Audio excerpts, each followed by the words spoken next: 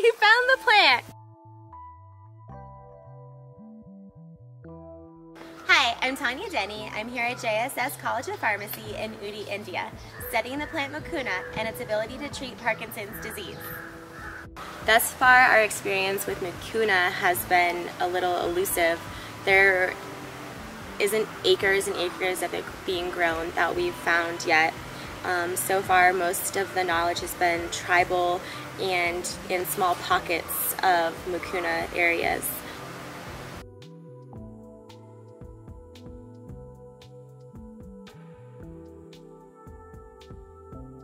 Christmas Eve, and we are in the Irula tribe area.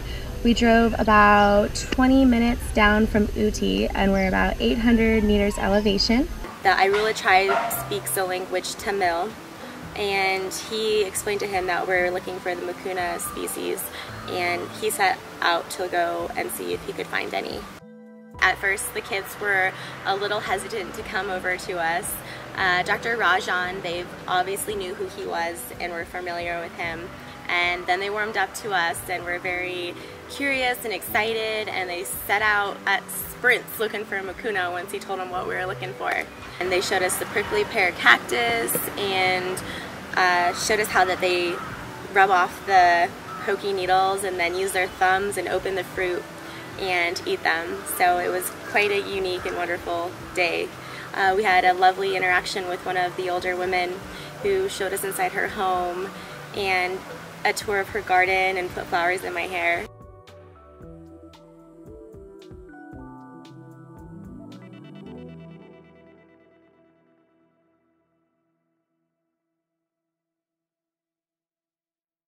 Yeah, little up.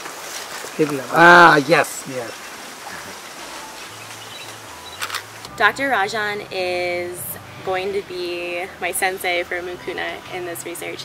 He has 30 years of experience in this area working with the tribes and documenting the uses of these plants in these hills.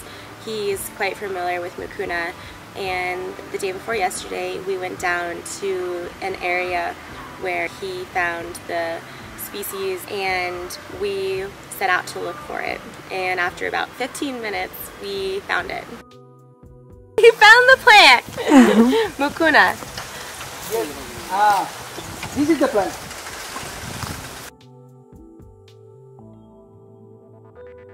We just left the Irula tribal area and we drove about 10 miles, and this is where he first collected the Mucuna species in 2010, and we just found this one with the mature pods. We found what would be considered the mother plant because it's a legume or a climbing vine. And after we found some of the plants, we found some of the pods and the flowering fruit of Mucuna.